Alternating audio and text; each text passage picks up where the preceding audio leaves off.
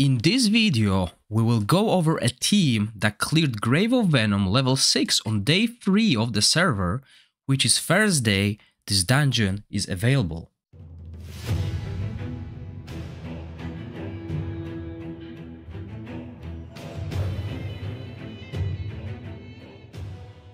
My main goal here was to utilize heroes that can overlap in different content, as building a team just for the Grave of Venom is not efficient.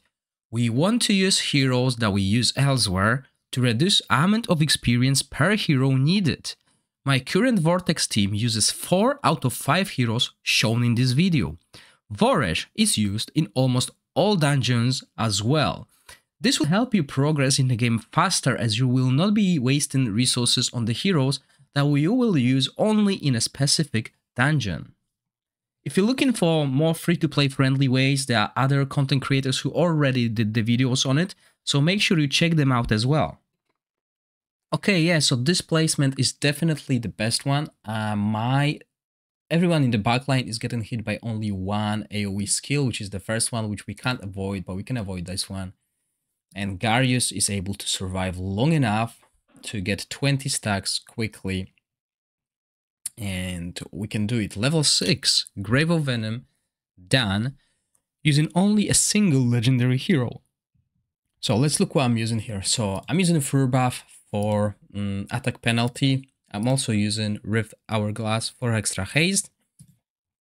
If you've been farming level 5 and you have a Goblin set, you might consider using it. But you need this haste here to be able to use Fur buff attack down on the Harpy's AoE skill. This one, we want to reduce damage there. What else you can bring instead of Sheena here?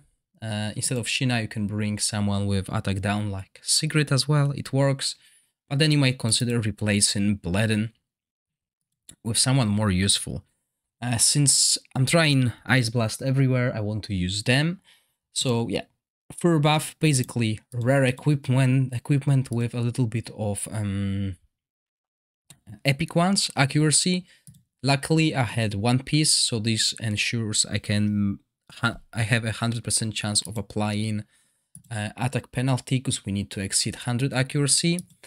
Gorax built with Scarab Amulet. I have better artifacts than Scarab Amulet to keep him alive, but Scarab Amulet gives us this last stand kind of an ability where he gains a shield, and this helps us to go over these 20 stacks quickly.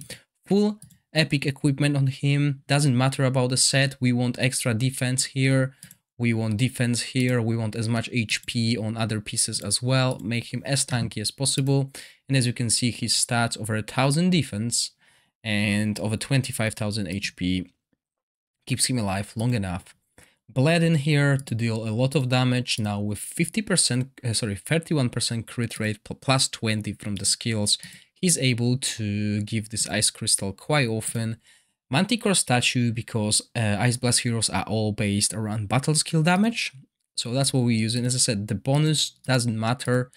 We want epic equipment to have extra stats, as they are way stronger than even the rares. With this, we got damage. All we care about is surviving.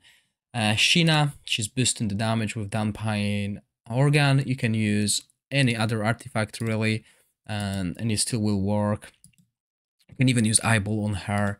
And we use Gorax with Witch's Remain, but you can put Crown as well. We are using it mainly for the accuracy, because again, we're very close to getting this 100 accuracy, so we'll not always hit it, but you can bring food, you can bring 25% increased accuracy food, and again, we want to cast this skill as much as possible, so we're going for skill haste set, but any will do. I mean, it doesn't really matter as long as you put a little bit of epic equipment, and you should, because you've been farming level 5 before you reach level 6.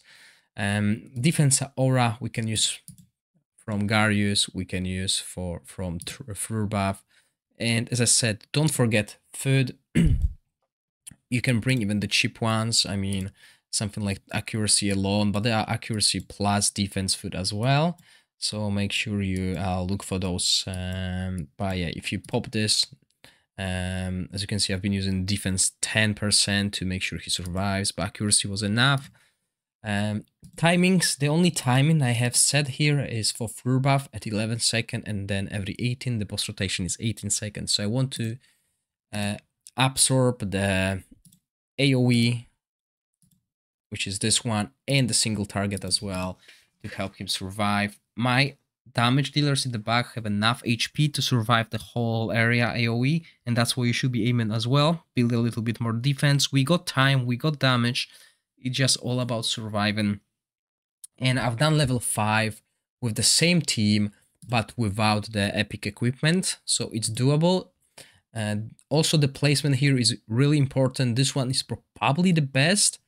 We're avoiding Harpy's skill on the backline. Only those 2 tanks will get damaged once we kill these 2 wisps. So yeah, let's play this.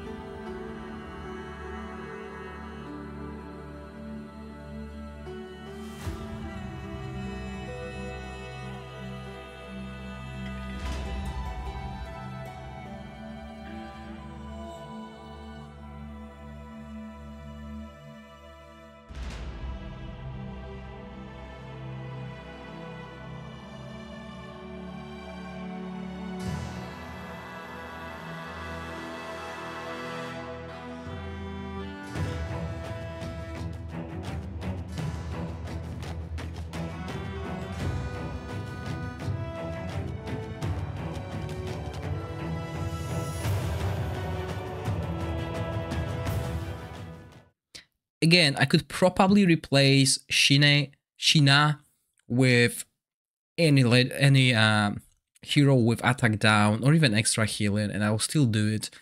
Bledin is just enough damage with Voresh combined. So, you know, she's optional. You can play around with it. You don't really need her. And yeah, level 6 give us a chance to get double epic equipment. So yeah, this is something you should be farming on day 3 to have the highest score possible on the Vortex. I hope you enjoyed the video. If you do, please click the like button and consider subscribing to my channel. As always, thank you for watching. Stay safe. Bye!